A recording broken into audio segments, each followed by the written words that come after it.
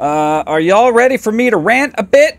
So I'm gonna talk to you, mono e mono, or mono e female, about something that's kind of bothering me for quite a while, and it's the excessive use of tier lists like these. So those are those S through F letter rankings that people use to judge anything from like cereal boxes to bicep exercise growth indicators. And given that human judgment falls within my discipline's area of expertise, I have some things to say about them. You see these all over the place. And in short, my problem with them is that they give you the illusion of being objective and informative when they really are not. So let's step back in time, shall we? To identify the history of these tier lists. Where did they come from and why are they so popular? Well, after a bit of research, I found out that it has origins in fighter games, like Street Fighter. That was a good game, man. Or maybe I'm thinking of Mortal Kombat. Weren't those like the same thing? Anyway, and Smash Brothers. And so what gamers would do is they would come up with these tier lists to use for strategic reasons. So they would basically give these characters a ranking based on which ones win the most. Or frame data, like how many frames it takes for a fighter to recover from a hit or something like that. So it seemed they started out pretty objective. And the whole S tier comes from a Japanese grading system, apparently, where S is for super or special. But that's probably like in Japanese. Does super or special start with an S? The Japanese word for S? I don't know. Anyway, apparently that's where it comes from. And then it spread as viruses often do. A plague on the mind. And it became widespread around 2018 when somebody came up with the website Tier Maker, which made it super easy for anybody to do a tier ranking thing. And so since then, it's been adopted by YouTubers a lot, and streamers and Reddit as a super fast and convenient way to rank just about anything. And so I've seen it used for cereals, fonts, Disney villains, etc. So they're used all over the place because they're easy to produce and they generate a lot of engagement. But they're dumb. End of video. Kidding. La la la la la. All right. So now we get into the problems with tier lists. And throughout this, I'm going to use an example from Mr. Jeff Nippard. If you can't tell from my recent videos, I have been on a weightlifting kick. Well, not a kick. I've been weightlifting for a couple years now. But I tend to watch a lot of weightlifting videos. So why not? Why not choose to comment on something that I have some background in? By the way, Jeff Nippard, love Jeff Nippard, great guy. Very informative channel, just not a fan of his use of tier lists. So, ain't nothing but love for you, Jeffy boy. Number one problem that I have with tier lists is they collapse multiple variables into one. For example, for a chest movement to rank highly, it needs to tick 3 boxes. 1, a big stretch with high tension. If it doesn't offer high tension in a deep stretch, I'm putting it in F tier, no exceptions. 2, it needs to feel good. It shouldn't cause pain, and it should have a smooth resistance profile. Giving a good pump and a nice mind-muscle connection would be nice too. 3, it needs to have a simple progression. If you can't progressively overload by adding weight or reps, that's not good. So Mr. Nippard here is evaluating each of the exercises on 3 separate criteria.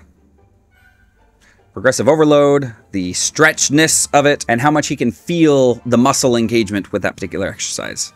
Those are 3 very distinct categories, and yet they get collapsed into one. I have a problem with that, and the basic idea is that you have multiple variables feeding into one thing, and that can be very problematic. So let's think of an example of where this could be problematic. Let's say you're ranking potential partners in dating based on 2 characteristics. Their attractiveness and how likely they are to commit tax fraud. And when you collapse into a single unit, you might say, all right, S tier is those who are smoking hot and commit minor white-collar crimes. A tier is cute and audited once. C tier, gorgeous, but offshore accounts in the Caymans. D tier, very honest, but looks as attractive as a pug that has been punched in the face. In this case, you're ranking people as if hotness can cancel out criminality, which could explain a lot of celebrity marriages, but not so great for measurement validity. Or another example, let's say you are ranking hospitals based on the success rate of surgeries for one criteria, and for another, the quality of the cafeteria food. So you might have hospitals that are in the S tier because you survive your heart surgery and it has tater tots. And then F tier might be they're great at surgery, but the jello was lukewarm. Great, you've just discovered a new decision-making criteria called snack-adjusted mortality rates. So yeah, collapsing distinct variables into one is generally a bad idea. Now, there are models that you can do that with. We tend to call them principal components models. Or what's the other name? Formative measurement models. So you can do it, but there's lots of potential problems with doing that. Problem number 2 is weighting. So not all criteria in these rankings should be equally weighted when ranking things, or at least it's very rare that they should be equally weighted. In psychometrics, we would call this equivalent factor loadings, or tau equivalence. And that's kind of rare. You very rarely get tau equivalent models. And so when you combine these into one and you are basically treating them as equal, that could be problematic. So just as an example, this whole deep stretch idea of muscles is a very new idea in exercise science. And it's all the rage now. But I would guess that in this video, Jeff Nippard probably isn't giving them equal weight. I would guess, and based on the video, it looks like he's giving more weight to the deep stretch idea. If it doesn't offer high tension in a deep stretch, I'm putting it in F tier, no exceptions. And so the idea with a deep stretch is like, let's say you're doing a bench press. If you have an exercise that requires a lot of exertion when the muscle is fully stretched out like this, you get slightly more growth than an exercise that maybe if you start halfway up, you're not pushing hard at the deep stretch point, and so you get less gains. But the amount of gains that you get is very tiny. And it really only matters if you're like a bodybuilder who's been doing it for like 15 years. But because it's a new idea, Mr. Nippard here is overly weighting the deep stretch idea and underly weighting some of the other things that are probably more important. Progressive overload, that's kind of a big deal. And progressive overload means that you are gradually adding more and more weight or more volume or whatever as time goes on. So certain exercises lend themselves to progressive overload quite well. Like if you're doing a bench press, you can always add more weight to it. But if you're doing push-ups, it's not so easy. You could like wear a backpack, but that's kind of a little weird to do and not very easy to do. And so the ability to progressively overload is probably going to be super important. So I would guess that its factor weight would be higher than the factor weight for the deep stretchiness of the exercise. Number 3 or number 4, can't remember what number I'm on. Arbitrary color coding. So people tend to use arbitrary colors. And why is that a problem? This is problematic from a plotting perspective. So when I look at a tier ranking like this, and I see a color, my brain wants to believe that that color has meaning, but it doesn't. It's just there for aesthetics. And I tend to be of the opinion that when you're plotting something, that decisions should focus much less on aesthetics and much more on visual perception. So if you make a choice with a plot, like using color, then that color ought to communicate something about your data. And maybe if there was a gradient, like from a deep red to a yellow, something like this, that might make sense. In which case, the saturation of redness indicates a higher preference. So that might work, but if you're just using arbitrary colors, that's not helpful. And then my final critique is that they fail the interocular trauma test. And I've mentioned the interocular trauma test or the interocular test. And the basic idea is that a plot, for it to be effective, when you look at it, it smacks you right between the eyes. Or in other words, you could look at it and immediately be able to tell what's going on. And scatterplots are great at this. You can look at this plot and immediately know, hey, there's a strong curvilinear relationship between these two variables. In order to understand these tier lists, you have to study the plots. They don't immediately smack you between the eyes. And as I was looking at these, I was like, okay, they kind of sort of look like a rotated histogram, except that the y-axis, not the x-axis, like a regular histogram. A histogram assumes that we have interval level data, and these are not interval, these are ordinal, so we can't assume the spaces between data points are the same. And it's not like with a histogram, like you expect a normal distribution, but with these rankings, I don't know that you necessarily expect a higher concentration in the middle tiers, but maybe you do, I don't know. But even then, if you're looking at one of these tier lists, you're not trying to look at the concentration of data. You're probably just trying to figure out, all right, which is the best. In which case, you don't need a graphic. You can use a table. And by the way, I have an opinion. Oh, I have lots of opinions, if you didn't know that. But I have an opinion that I don't know that I've seen anybody else communicate this. Maybe I'll make a separate video about this. So I am a visualization guy, and you would think as a visualization guy that I would be in favor of plotting everything, and that's not true. And here's my opinion that is fairly newly formed, and probably not a good opinion that I will dissect later. Visuals should only be used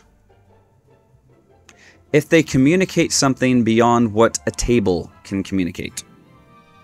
And so these rankings, the visual aspect adds practically nothing, especially if you just want to figure out which chest exercise in this example is best. Well, you could just report that in a table. You don't need a tier list. You don't need a graphic. So that's a summary of the problems that I have with these tier lists. So what would I do differently? Fantastic question. The biggest problem with these tier lists is that they collapse multiple variables into one dimension. So what I would actually do is I would not collapse those multiple variables into different dimensions. So what I might do instead is have a Cartesian plot with a y-axis that represents maybe progressive overload potential. And then an x-axis that represents the degree to which you could feel muscle engagement when using that exercise. Now, of course, that leaves out the third dimension, but we could plot that as a separate color, like in this plot. And then each of the dots might represent each of the different exercises, like bench press might be here, cable flies might be here, etc. I think that would be way more informative. So why is this better? Well, let's go through the reasons that I don't like the original list and see how this plot fixes things. 1. Collapsing multiple variables into one. Well, it's not doing that anymore, is it? Each variable gets its own separate dimension. 2. Weighting. Well, we've kind of bypassed that argument. Before, we were trusting Jeff Nippard's weighting of these various exercises. Whereas now, you can choose for yourself. Maybe you're an experienced lifter where getting activation in the deep stretch is super important to you. In which case, you might put that on the y-axis. Maybe the second most important criteria is progressive overload potential. Then you can find those exercises that fall into this quadrant. So it fixes the weighting issue. It fixes the arbitrary color coding, because we're still not using arbitrary colors unless we encode the third dimension as a color. And what about the interocular test? Well, I think this does a pretty good job. What it doesn't do, it's not like you could look at this for a fraction of a second and know exactly what's going on. You still have to study the plot, but it's much easier to study the plot when it's presented like this. And it's much more informative to study the plot. So it makes it super easy to find the exercise that you're looking for.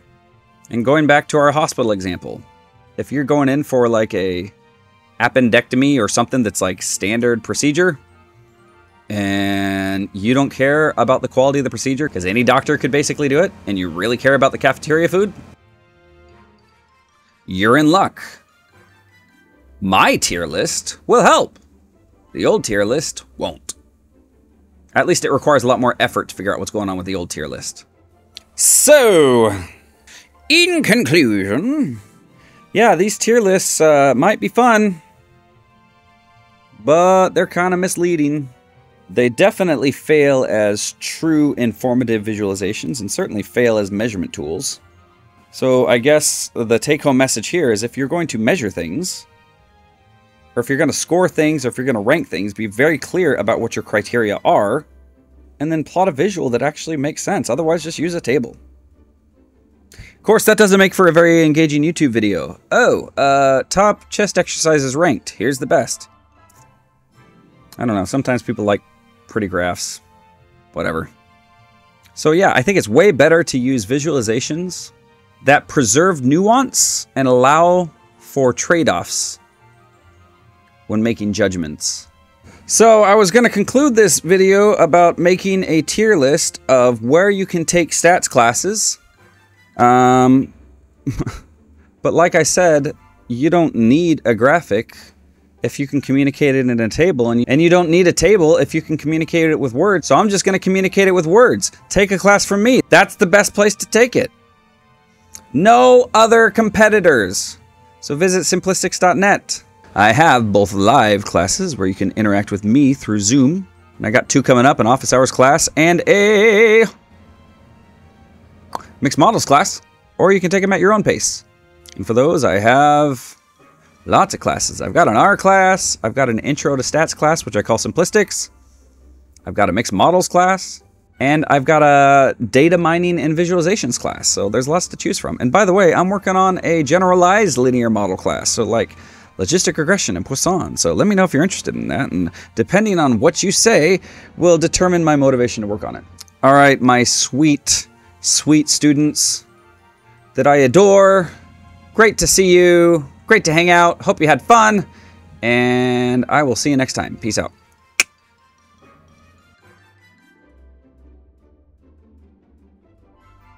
Why are we using these tier list thingies? I do feel deeply in my soul that your presentation would benefit from a tier list ranging from S to F, just like they got on that there YouTube.